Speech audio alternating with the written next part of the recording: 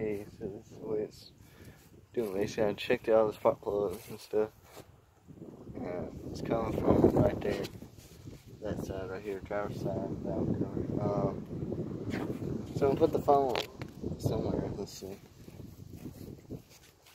See if I can figure out where to put it so it doesn't go flying off everywhere.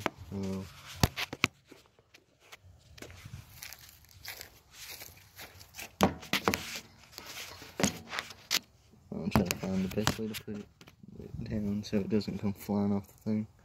I'll probably just have to lay it right near the side it's doing and then let you hear it turn over. Oh, then you're gonna be able to see that. Oh yeah.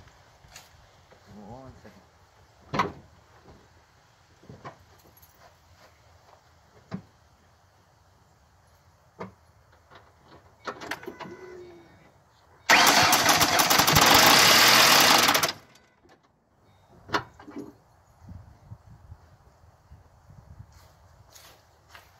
You could hear that it went long, and then you hear something.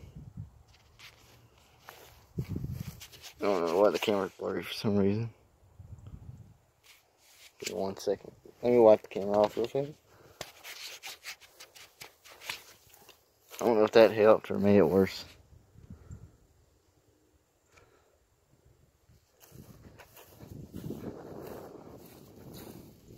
New sticker up from here. I gotta clean this color.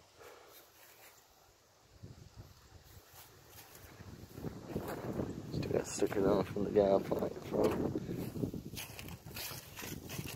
Got a little damage right there. That can be polished down. Other than that, the car's perfect. Other than that,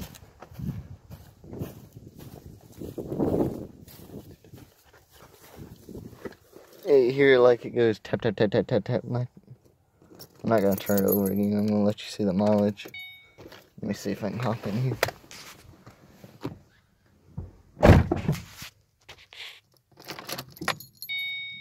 $170,863 miles. Gonna need a little bit of gas.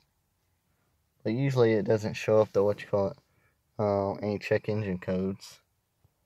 Well, it could be just a minor adjustment. But yeah, that's basically what's going on.